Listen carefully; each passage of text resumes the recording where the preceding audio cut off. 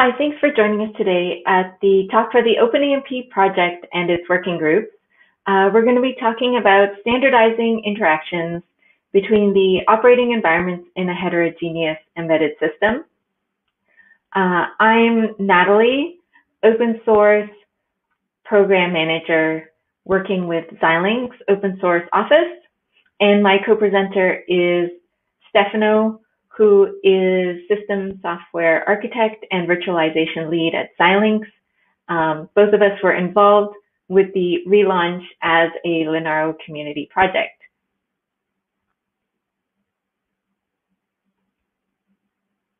So what are we going to cover today? So we'll talk about what OpenAMP is trying to solve. We'll give you some information about what the project is and how this project that started with a repository of code and some interested collaborators grew into a more mature open source project with working groups that are now tackling a wider scope. We'll cover examples of OpenAMP in industry to give you an idea of the breadth of use cases and of participation. We'll point you to resources where you can learn more, and we will let you know how you can get involved.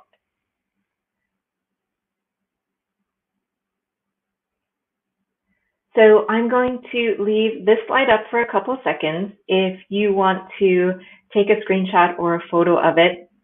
These are the acronyms that we're going to be using later in the presentation.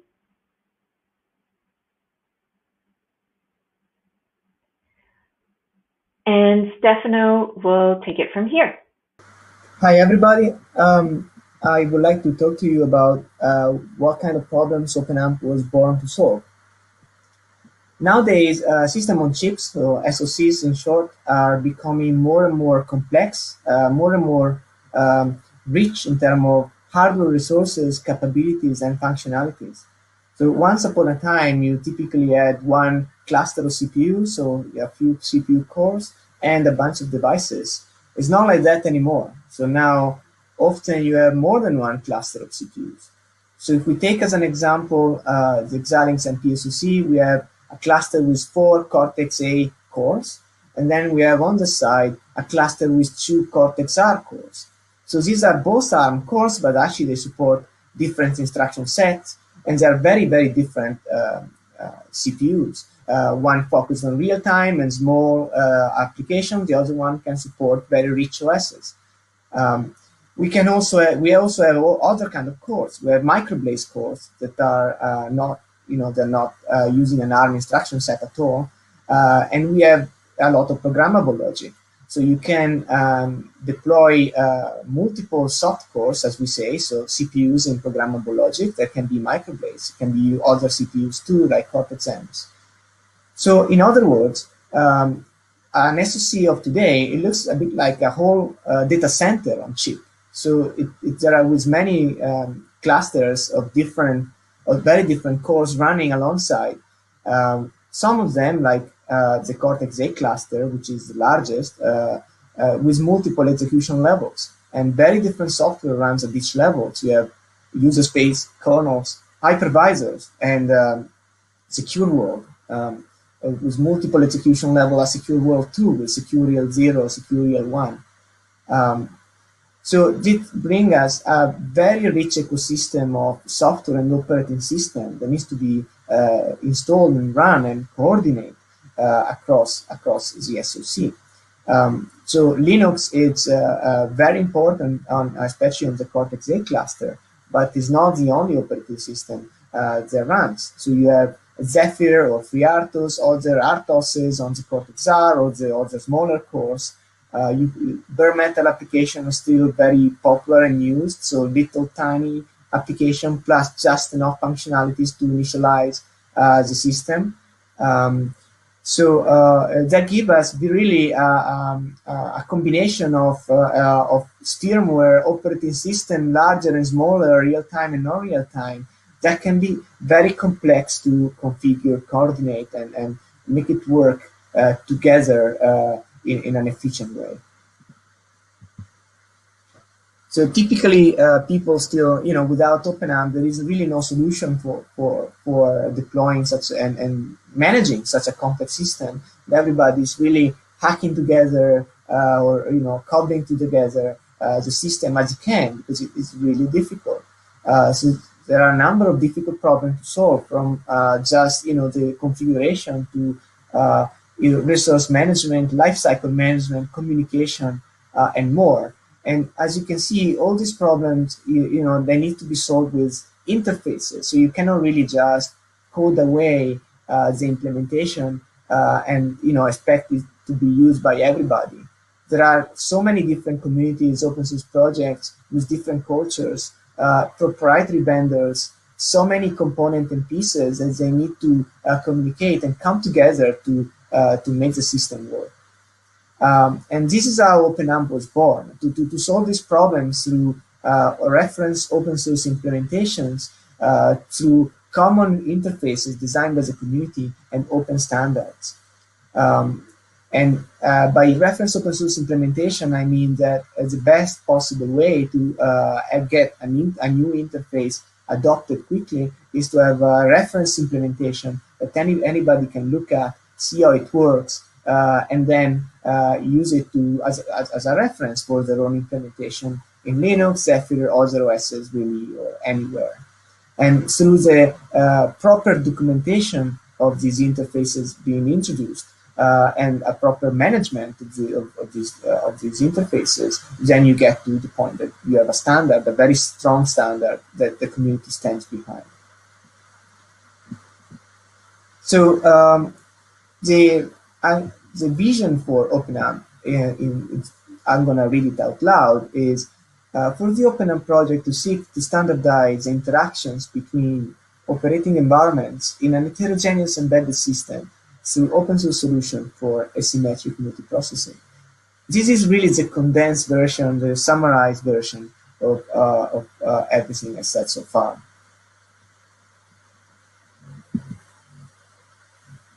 So OpenAMP, as Nathalie mentioned at the beginning, started small, like all open source projects. It started with a couple of repositories on GitHub, the RP message and remote proc repositories. And they are for community to solve two of the very core problems that OpenAMP is trying to solve. RP message is a protocol based on BERT.io for communication between clusters. And remote proc is for lifecycle management, so that one cluster can start the other.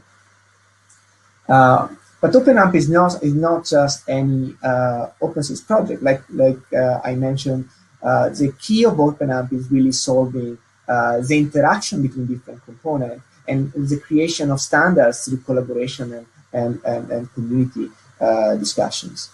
So since the beginning, OpenAMP had meetings, regular meetings, a few silicon vendors and other companies working together to make the vision a success. Initially, OpenAMP was under the Multi-Core Association as a working group. Over time, so it grew a lot more repositories than just RP message and remote proc. We now have different subgroups, and we'll go through them later in details. We also have created a bit more structure around the project. So it's normal to start small, but it's good to actually give a little bit of structure to the collaboration as you grow and you grow more members. So one of the first things we looked at a couple of years ago is to move OpenAMP under a proper foundation or an entity that could actually represent OpenAMP, something along the line of an open source foundation, for instance. So we looked at the various options, and eventually we started OpenAMP we relaunched OpenAMP as a Linaro community project in September 2002. So Linaro community projects are fully open source projects for collaboration, a bit like Linux Foundation projects. So they're different from Linaro as an organization that is a much larger, larger organization. So anybody can really join a Linaro community project. You don't need to be a full Linaro member to do it, and you just need to join the project itself. and it can be usually there is a very, very small fee associated that usually anybody can afford. So the good about having having OpenAMP as a Linaro community project, the good thing about it is now we have a legal entity, so we can have a budget. So we can pay for testing if required. We have a bit of money to pay for events, for locations, or for interns as needed. Aside from the the legal entity, the other thing that we did when we relaunched the project as the Linaro community project was to look at the governance. So I'm an open source guy, as many of you in the audience. So I really dislike, in a way, too much structure or too much bureaucracy or red tape. But it's good to have in a project a tiny bit of information and clarity and transparency on how the fundamental processes work, such as in this case, how the budget gets decided and allocated, who decides about the budget, or more importantly, actually, the technical steering committee, who is part of this technical steering committee, what are the decisions that the TSC makes, or as a contributor, how do you become a maintainer? So these are the very simple questions that we answered with the governance that we introduced in September 2019. And really the idea is to make the process and the community transparent so that anybody can see how it works and can join or can become a maintainer or more involved with the project as they wish.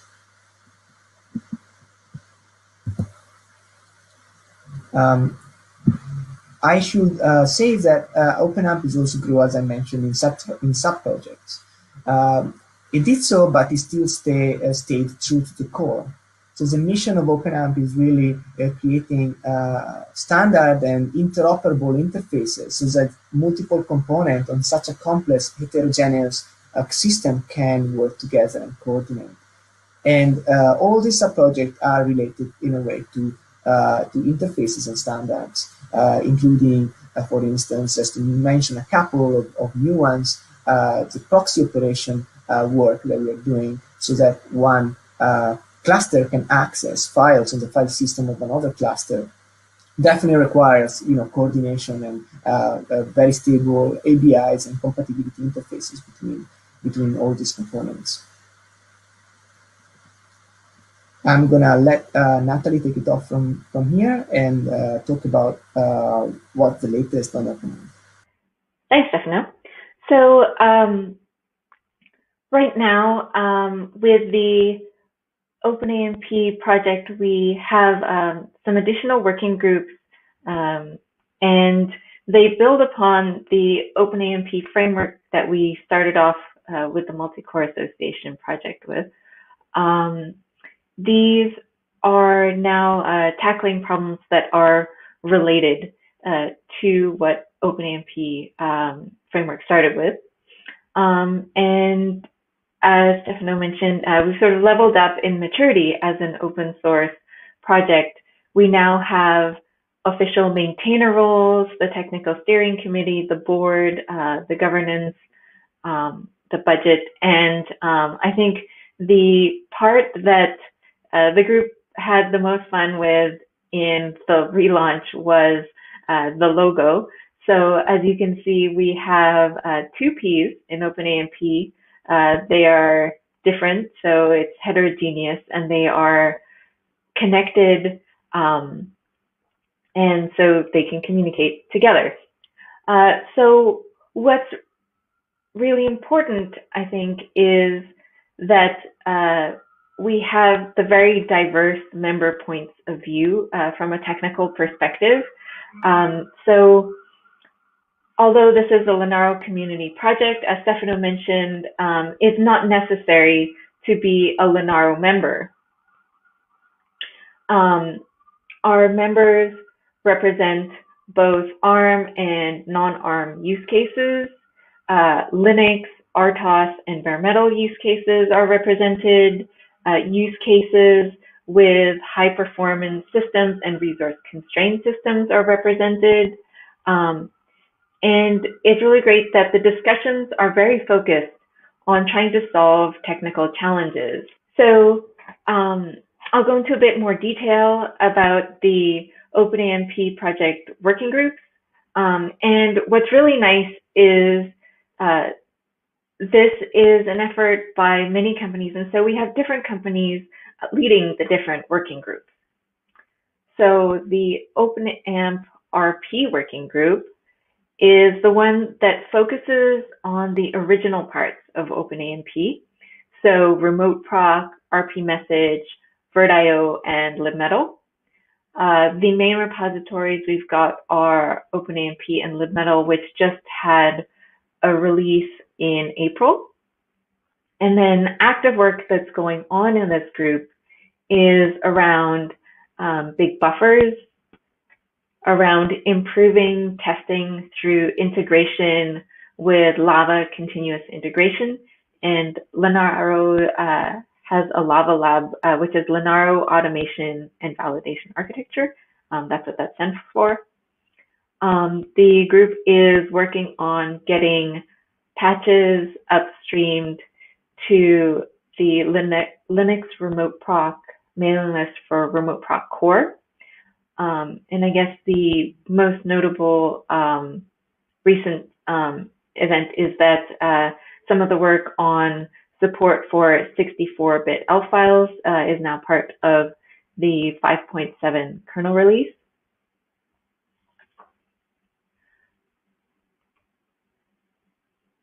Another working group that we have that is ramping up is the Application Services Working Group.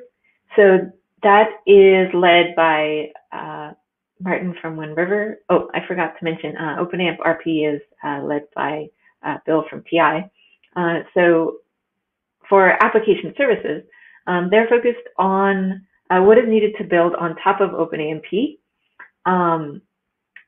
We got together in San Diego at Linaro Connect last year in the fall and had a meeting and a call with everybody who was interested. And the topics that were application developer issues that resonated most with everyone who was in the discussion was remote file access, so reading and writing files remotely, access of a console of a runtime remotely, proxy ports, and messaging APIs. So Wind River has been working in this area and taken inputs from the working group, and they are working to put together example code that can be used as a starting point for more detailed discussions. They're proposing that application services would use operating system drivers for console, sockets, file access, and networking from VirtIO largely as is. And then OpenAMP would provide the memory APIs, interprocessor interrupts, and remote proc, while VirtIO would provide the runtime, integration and collaboration using existing drivers, and existing specification of the driver protocol, which would significantly accelerate development and also hopefully make adoption easier. And I'll hand it over to Stefano, who is the System Device Tree Working Group lead, to tell you about the System Device Tree Working Group. One of the issues that we have with such complex heterogeneous systems is that we need a way to describe it all in all its rich complexity and richness of resources. So the System Device Tree Working Group aims at extending device tree to describe such a complex system, such an heterogeneous system. And the way we do it is by adding the concept of multiple CPU cores, multiple CPU clusters, and multiple views to device tree.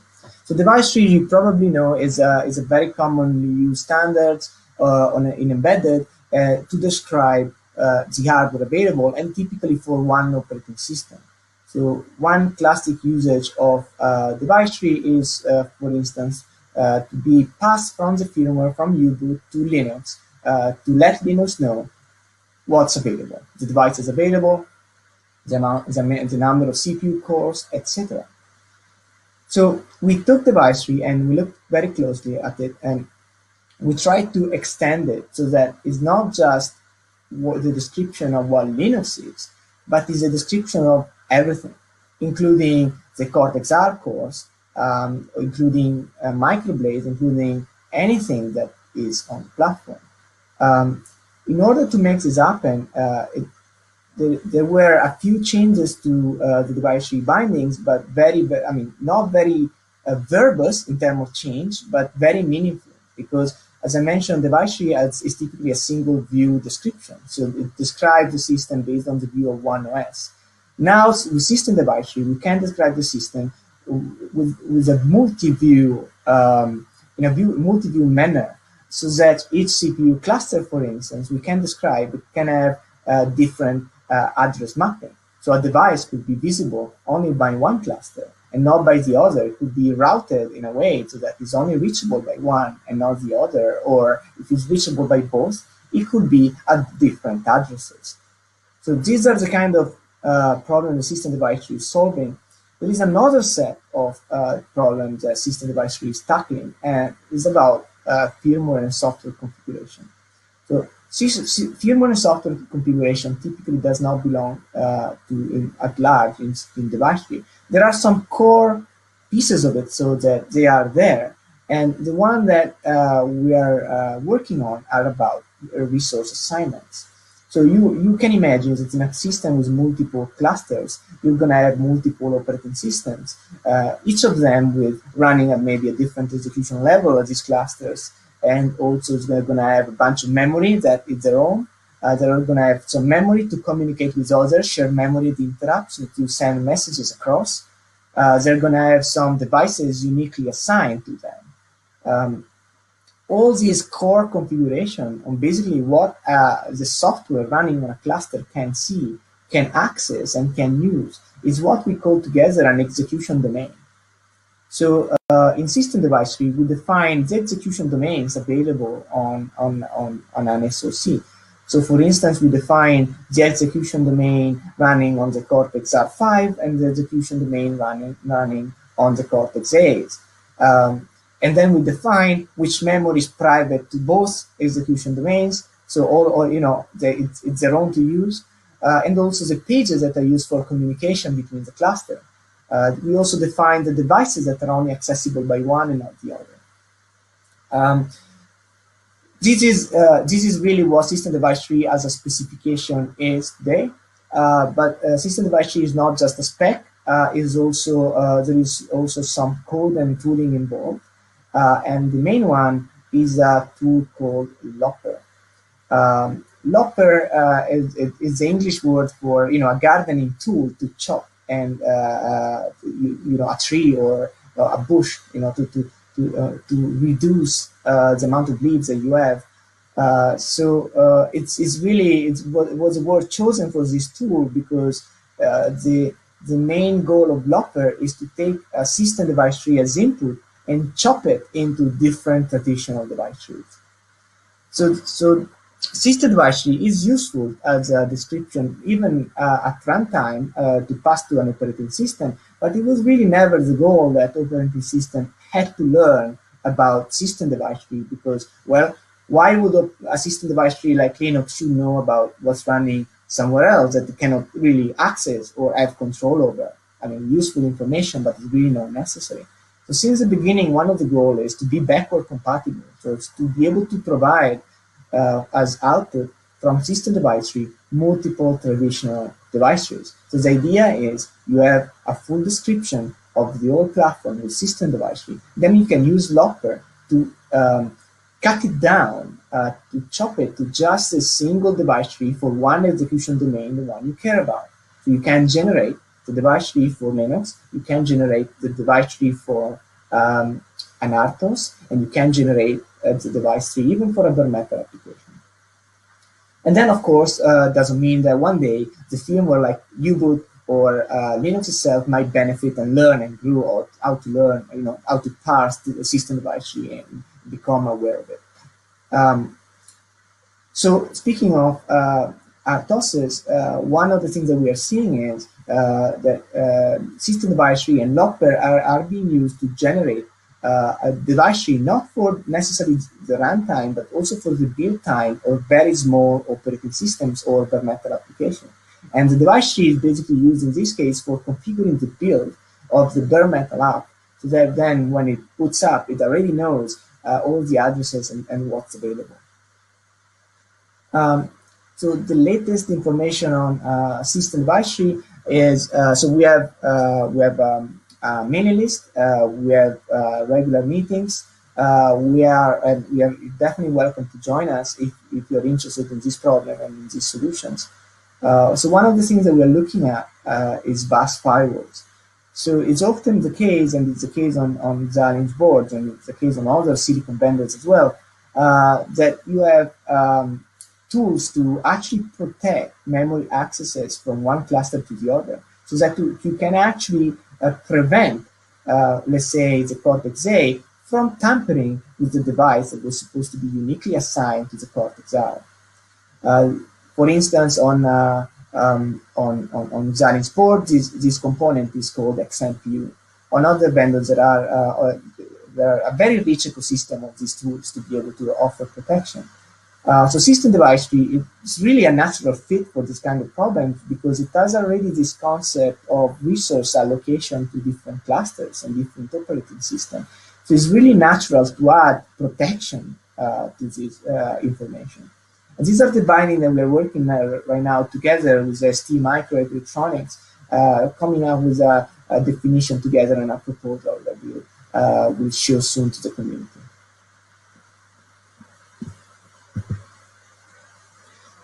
Hypervisor interfaces is another working group that we're going to start in the near future.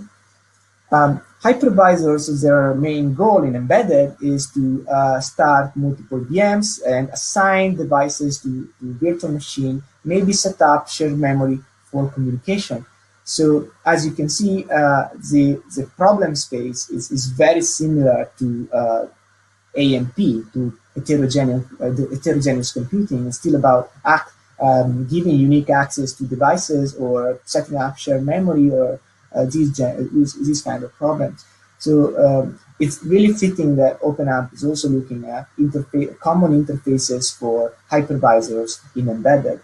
And what is, let me go a little bit into the detail of what this working group is trying to achieve. It's getting more and more common for open source projects to get used in more and more environment, vertical, and markets that were never being used before. Some of them require safety certifications, such as automotive, and avionics needs safety certification for the software. So in Zen project, as well as other open source projects like Zephyr, we're trying to work together, making the open source software more easily certifiable, providing more of the tools, the artifacts, the documents, the tests, so that users can take them and do a certification if they wish to, or if they have to. So as part of these safety efforts, for instance, in the case of Zen, we have a special interest group called FUSA Special Interest Group. So we are trying to produce safety documents. So you should know that safety certifications have very high requirements, very on documentation of external interfaces. So this document needs to be incredibly precise, need to contain all the details on how these interfaces work. In fact, these documents, they need to be so detailed that it's common practice in safety that the team working on tests is expected to write a test just looking at the documents of the interfaces, never looking at the implementation done by a different team altogether. So this is really, when you look at these ways, these documents are really incredibly detailed interface documents. So there is no reason why we cannot come together as a community to standardize these interfaces, to work together on these documents, so that they can be useful to everybody, not just Zen project, but other hypervisors, open source or proprietary. Everybody could use them for safety, or just as an interface documentation, or even maybe just as a standard. So if we work together on this document and we use these interfaces, in different projects, then it becomes also easier to have compatibility interfaces, so to become natural. You can become just one interface for everybody to work against. Become easier to write software and guest operating system running on this hypervisor, on switching from one to the other. Prototyping with one open source hypervisor, switching later maybe to a proprietary hypervisor, for instance. I think with that, I'm gonna leave it to Nathalie to continue on examples of OpenAMP in the industry. So we have a couple of slides coming up of all the ways that different companies are using and have contributed to OpenAMP. And what this will go to show is how we're really solving problems that are important in industry and that benefit from standardization and collaboration by multiple companies that have a variety of use cases. And it shows the active involvement of the member companies in the project and in using OpenAMP. So at Xilinx, OpenAMP is the default AMP solution for Zinc 7000, Zinc UltraScale Plus MPSoC, and Versal devices.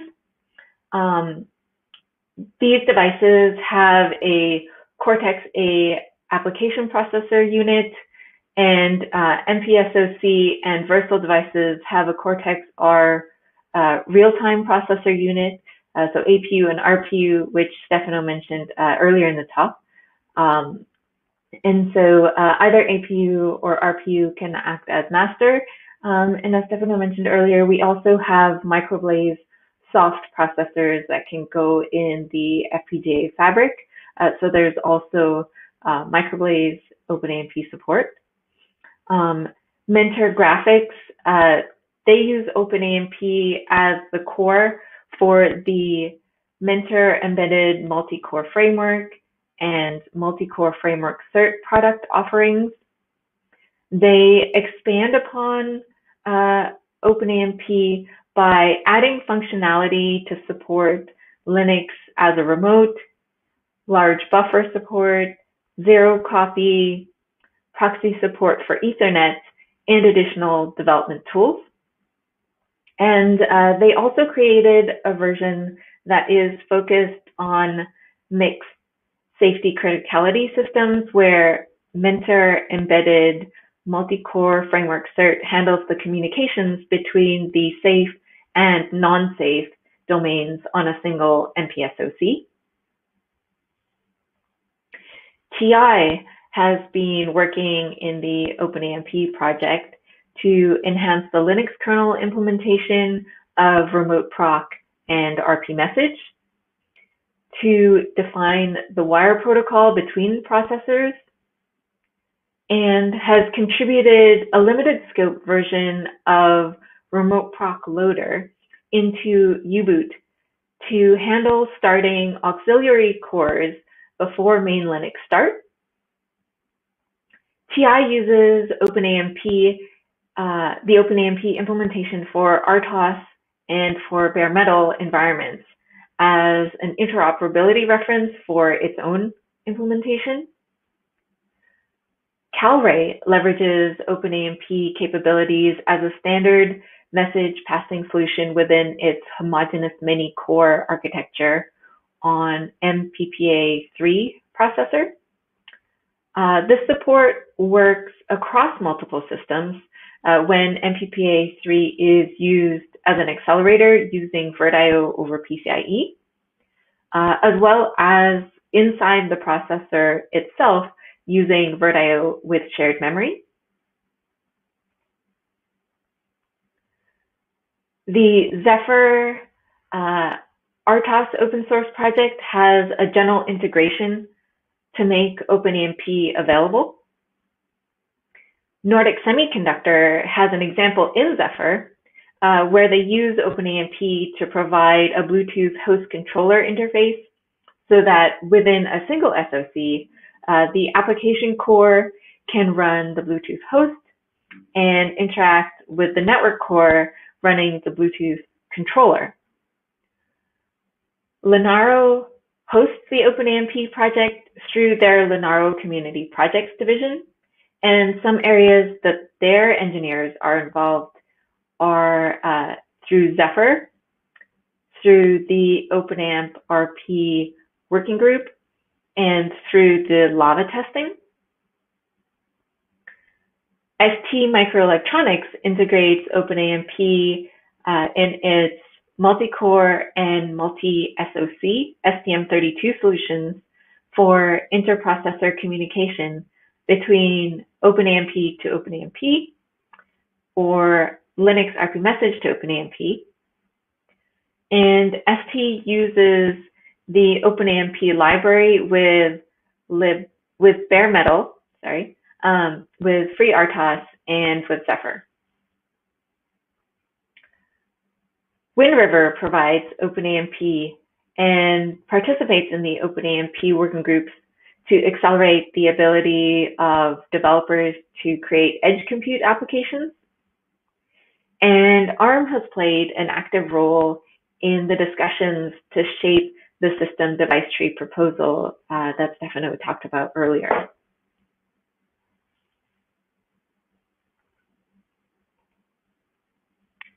So where can you learn more and how can you get involved?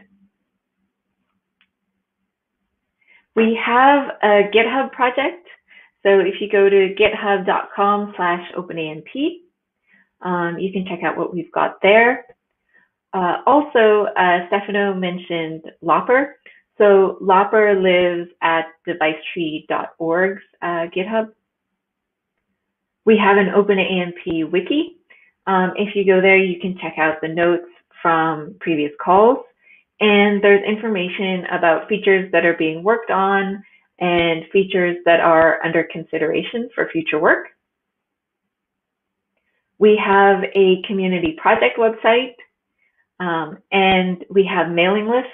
So Stefano had mentioned the mailing lists. We welcome everyone to sign up. You can go to lists.openampproject.org.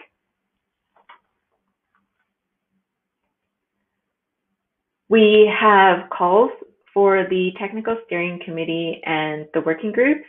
The call invitations are sent to the mailing list. So if you're interested, do sign up for the mailing lists. Right now, the one that is meeting most frequently is the OpenAMP RP working group. They meet every 2 weeks.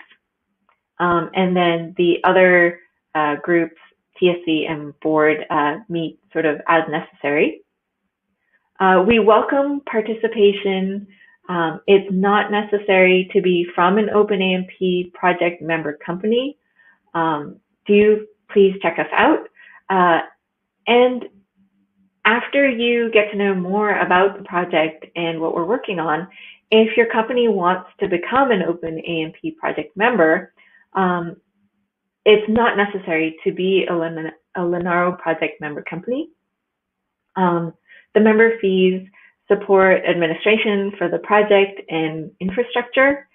And what membership would get each company is a vote on the technical steering committee and a vote on the board. So as Stefano mentioned, we wanted to make becoming a member company really as easy as possible. So all you would have to do is have a company representative sign the membership agreement and charter. There's a $2,500 annual fee.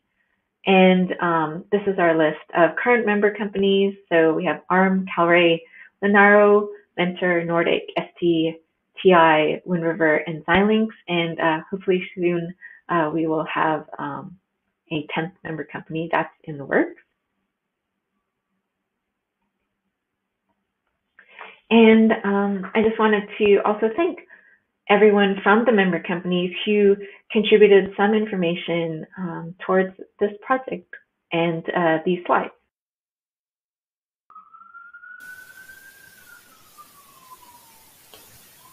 Hi, if you have any questions, this is the right time to ask them. We will be very happy to take any questions and answer them. I can see that we have the first question already. The question is about the status of large buffer transfer. So I don't know the very latest, and we'll have to get back to you on that, maybe on the Slack channel after the talk. I do know that there was a demo showed based on pre-shared memory, and it was not then zero copy per se. And I can also get back to you on whether it was using DMA buff. I think it's probable that it was using DMA buff on the Linux side. Any other questions on any of the topics? I guess while we are waiting for any other questions to come in, I just want to mention that the OpenAMP RP working group, they have their next call scheduled for tomorrow morning at 8 a.m. Pacific. I guess if anyone is interested in joining that, ping me on Slack and I'll forward you the invitation. Hi, Francisco. So there is a question on whether Xen will parse system device tree. And that's a good question. And yes, so Xen should parse system device tree. So one of the goals of system device tree is, in fact, is to make the configuration of an AMP system similar and aligned with the configuration of a static hypervisor. So especially the static configuration of Xen with DOM zeroless and guests that are predefined should work with system device tree. Same way the configuration of an AMP system would be done with system device tree. So for that to happen, Xen needs to parse system device tree to understand the virtual machine that it needs to start. And you should also know that the DOM zeroless work, so that the device tree configuration for Xen to start multiple VM in parallel is already in a way a precursor of system device tree, because it's following many of the same principles and idea, also is not by the letter system device tree yet. So it will need some improvement and adaptation to support official device tree.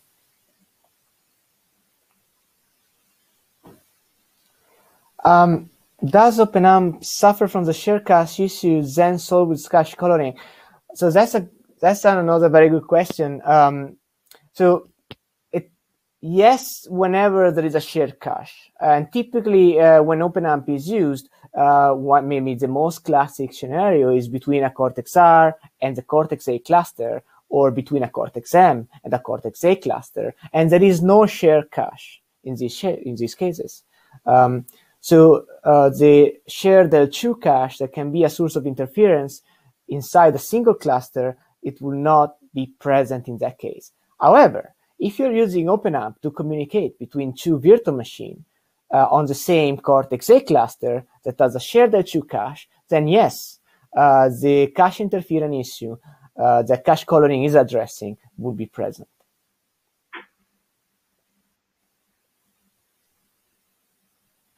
So question from Matthew, if there's any support for multiple processors or microcontrollers working on the same board but not on the same processor die.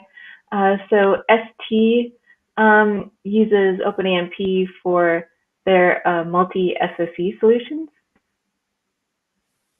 So I guess the answer would be yes.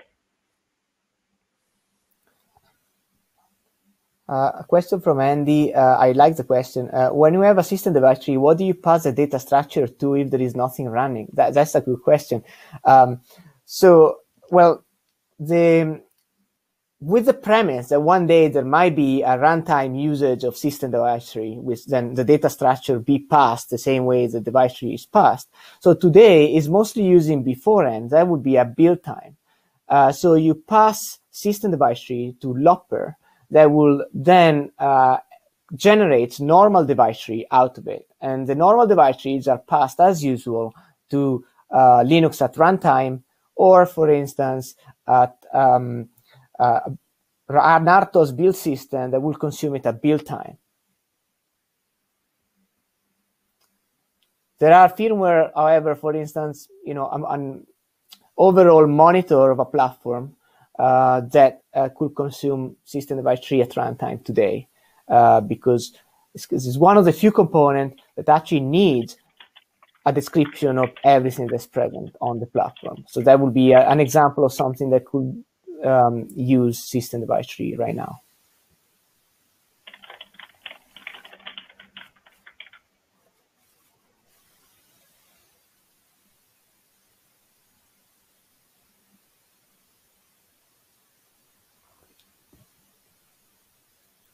Any other questions from the audience?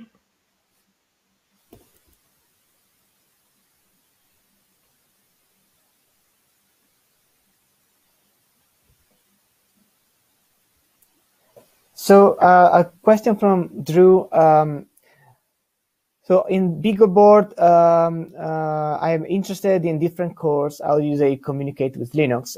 So the communication side of OpenAMP is typically solved by setting up shared memory between let's say the small core, a Cortex-R or Cortex-M, and the Cortex-A core.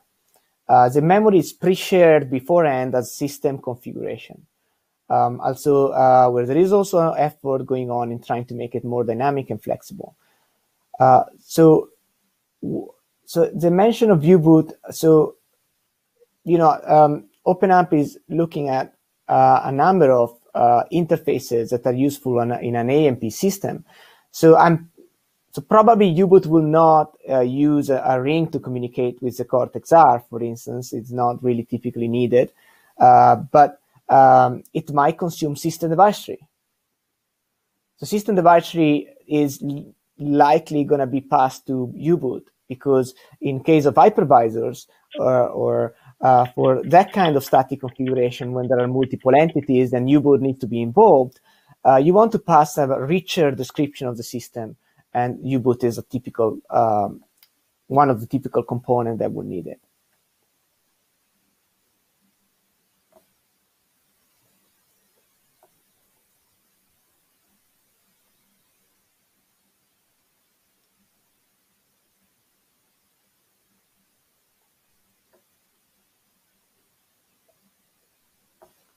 Any last question? We still have a couple of minutes if you have any other doubts or question or comments. And I guess if you think of any after the talk, you can mention us in the Slack channel that was popped up on your screen a short while ago.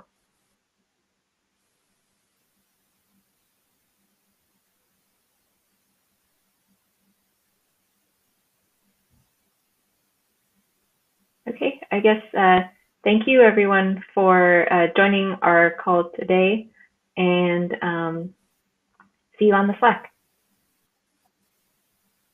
Have a great day.